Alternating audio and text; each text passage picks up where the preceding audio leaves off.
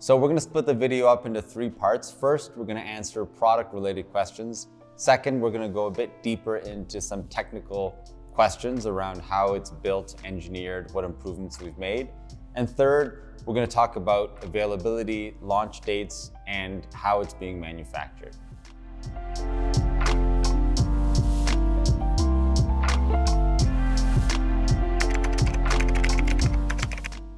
So we'll get right into some of the product questions.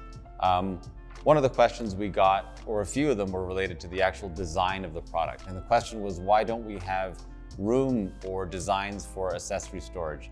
And the reason is, at the outset of the design, we wanted to make the unit as small as possible. And that meant kind of excluding all of the the accessory things you see on many pressure washers out there. We know a lot of users are going to be mounting this unit on the wall, so we wanted to just make it as compact as possible. The other thing about it too is that making it as compact as possible also helps with shipping, to lower the cost of shipping both for us and for you. So that was part of the design direction as well.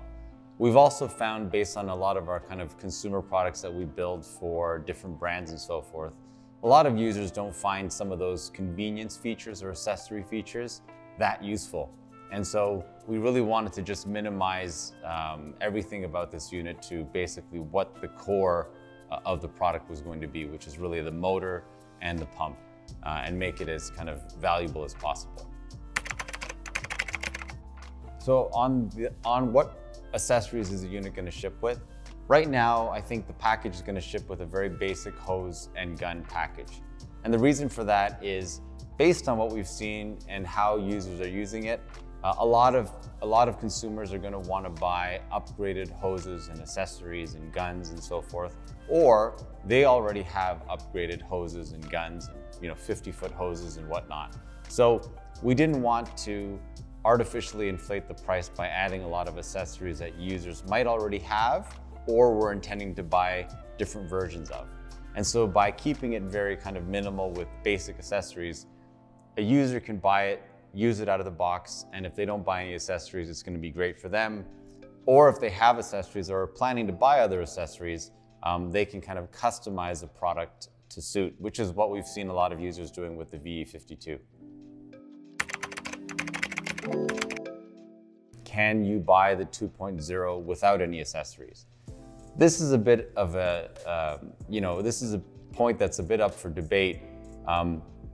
Officially, according to CSA or CUL, kind of the rating certification agencies, you're supposed to sell units with a gun and a hose and all those things, and you're not supposed to sell them independently. Although some people do and sell independent units. So we haven't quite figured out what you are and are not allowed to do. So for now, the unit will come with a basic gun and hose and tip system package. We have another question around, can we build the 2.0 or any other follow-up pressure washer to have an output of 2000 PSI at 2.0 flow? That is technically not possible. And I'll try to explain in a nutshell why that is. And that's really a byproduct of the available energy out of a typical wall socket. So